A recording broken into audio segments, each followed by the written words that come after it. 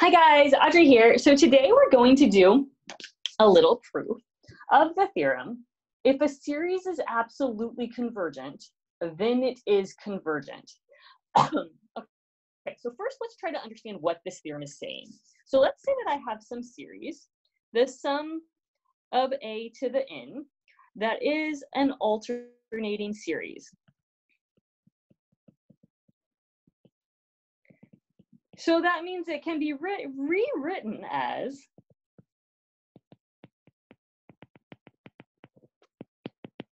the sum n equals 1 to infinity, negative 1 to the n plus 1, b to the n, where b to the n is positive.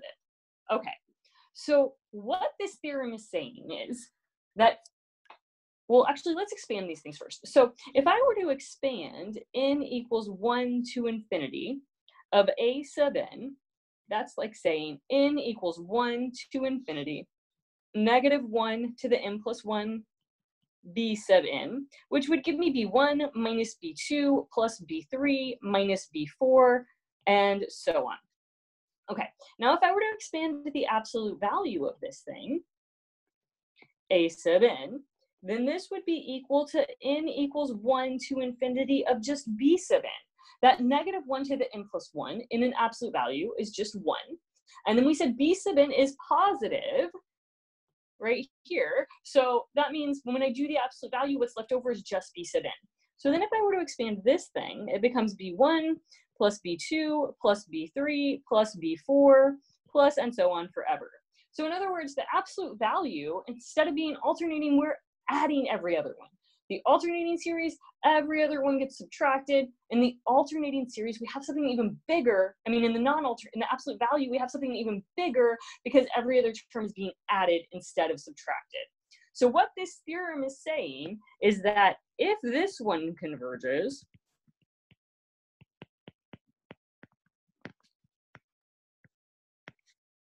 so does this one. In other words, if we add all of the terms instead of subtracting every other one, and it still converges, then the alternating version converges. So this kind of actually also gives us a clue as to how we're going to approach this theorem, because we're thinking the alternating version is going to give me something less than the absolute value. All right, so let's move ahead to the proof.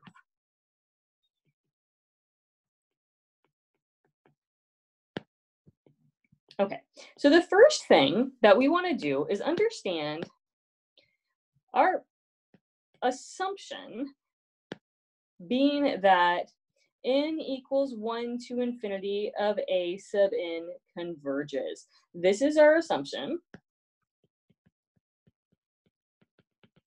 Now, what does it mean to be an absolute value of a sub n?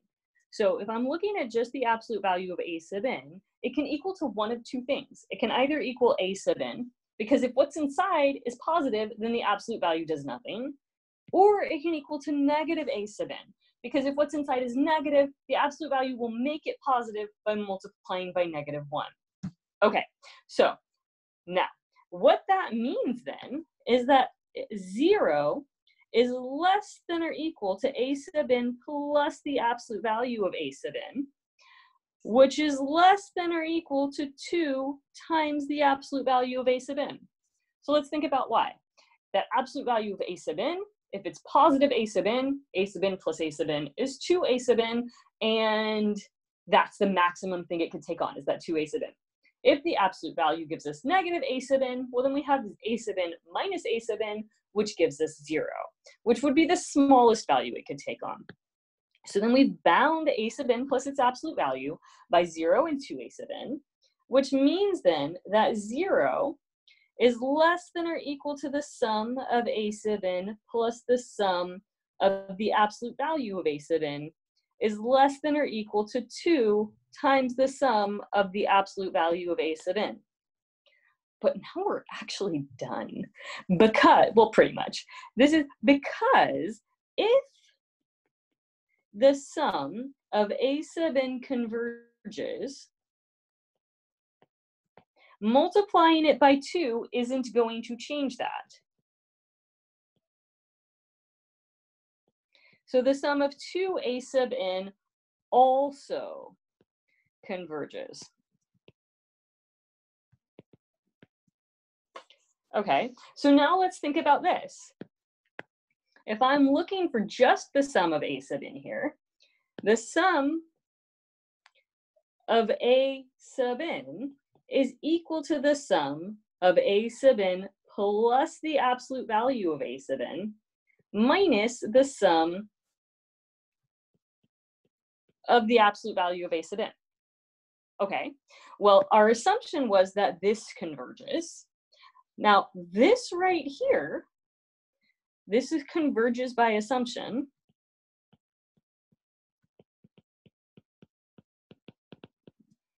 This right here converges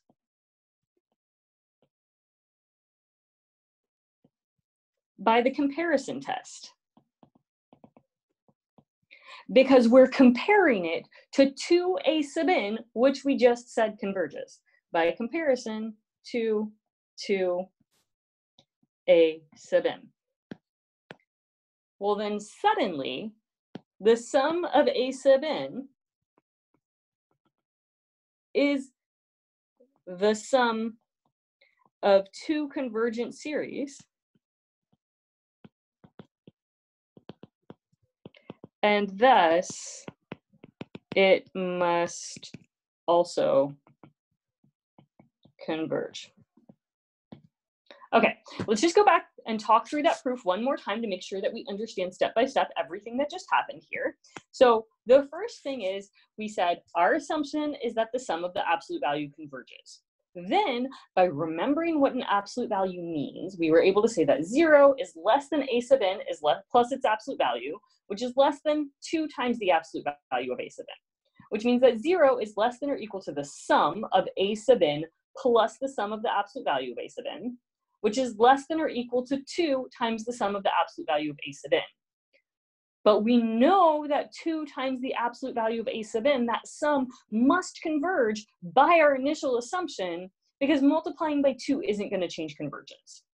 So then the sum of a sub n plus the sum of the absolute value of a sub n must also converge by comparison. It's going to be positive. We said that it's bigger than 0, and it is less than some convergent series, so it converges by comparison. But then we were able to rewrite a sub n as the sum of our initial absolute value and that thing that we just found converges. So we were able to rewrite a sub n, that sum of a sub n, as the sum of two convergent series. So it must also converge. That's all. Bye, guys.